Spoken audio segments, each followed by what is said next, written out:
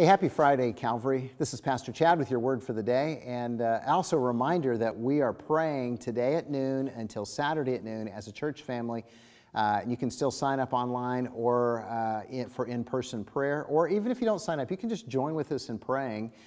Pick 15 minutes or more that you, your family, your friends gather together and pray.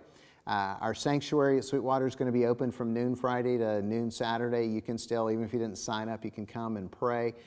We don't want a lot of people in the room, but I'm sure there's room for you to come and just spend a few minutes with God and talking to Him. Again, praying for our congregation, for our community, for our nation, for God to work, heal, bless, and lead. Hey, let me ask you this. We're looking at Psalm 77 today, and this is a psalm that means a lot to me in a very personal way. So let me ask you this question. Have you ever been spiritually and emotionally broken? I mean, where you're at the place of despair, hopelessness, where you can't sleep. You're just frustrated by life. You're trying to figure out what God is doing, and you're wondering, has God forgotten me? If you have, you're not alone. Actually, I felt that way when I was in seminary. We had just, I'd only been married a year, and Merle and I had moved far away from home. We didn't have friends. We didn't have a church. We were looking for a church. Just started, working at a church. But we were disconnected. We didn't have any money. We were kind of lonely and lost, and life was frustrating. I just felt like I was, in a fog. And I remember, having insomnia and being out in our little living room, sitting on the couch in the middle of the night, just talking to God, asking Him, where are you? What are you doing? Why do I feel this way? And as I'm praying, I decide I'm going to read some Psalms. Because I know the Psalms are a collection of songs and prayers and testimonies to God. And so I pick up the Bible, I turn to the Psalms, and I start reading through Psalms that I'm not familiar with. And I came across Psalm 77. And here is how God spoke to me. The psalmist says, I cry aloud to God. I cry aloud to God, and He will hear me. In the day of my trouble, I seek the Lord. In the night, my hand is stretched out without wearying. My soul refuses to be comforted. When I remember God, I moan. When I meditate, my spirit faints. You hold my eyelids open. I am so troubled, I cannot speak. I consider the days of old, the years long ago. I said, let me remember my song in the night. Let me meditate in my heart. Then my spirit made a diligent search. Will the Lord spurn forever and never again be favorable?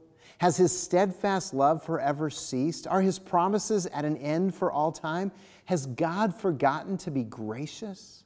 Has He in anger shut up His compassion? Wow, that's how I felt at the time. I was asking some of those same questions, and maybe you're asking some of those same questions. Maybe you're crying out at night and your soul is in anguish and you're saying, God, what are you doing? Where are you? I don't hear your voice. I don't see what you're doing. Well, God spoke to me in that moment. If you can relate, then let me also share with you the prescription, the answer that God gives, the answer that the psalmist says, here's what I'm going to do when I feel this way, because this is so powerful. Just continue on in verse 10. He says, then I said, I will appeal to this, to the years of the right hand of the Most High. I will remember the deeds of the Lord. Yes, I will remember your wonders of old. I will ponder all of your work and meditate on your mighty deeds. Your way, O God, is holy. What God is like our great God? You are the God who works wonders. You have made known your might among the peoples. You, with your arm, redeemed your people, the children of Jacob and Joseph. He said, when I was broken, when spiritually, emotionally I was in despair, I remembered what God had done. I remembered the things that He had done in our people long ago. I remembered what He's done for me.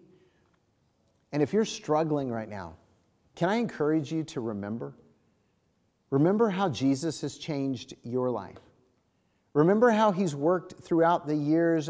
Hopefully you can look back and see that, and you can remember those moments when God rescued you, when God redeemed you, when God forgave you. And you can celebrate in that. Remember the Bible stories That's why we teach them to our kids, but go back and remember them. If you don't know them, that's okay. Ask some people to tell you some. But remember the stories of how God's worked in other people's lives from long ago, and remember the stories of today. See, here at Calvary, we want to lead people to a life-changing relationship with Jesus Christ. And when He does that, we love to tell the stories of life change. And in fact, if you're struggling and you need to hear some other people's stories of how God rescued them, how God redeemed them, can I encourage you just to go to the link that's in the caption of this video today? And it's going to take you to a part of our Calvary Facebook page where there is a whole bunch of testimonies that you can go and listen to other people tell you about what God has done in their lives. You see, we want to encourage you because we know that sometimes all of us get to that place of despair and brokenness, of hopelessness. And I want to encourage you today to do two things: to remember what God has done, and then to praise Him, because that's your expression of faith. Because trust me, He's at work in this world, and He's at work in your life because He loves you and He's with you. I hope that encourages you today, and I hope that at some point along the way, we'll join together in prayer in these next 24 hours. God bless.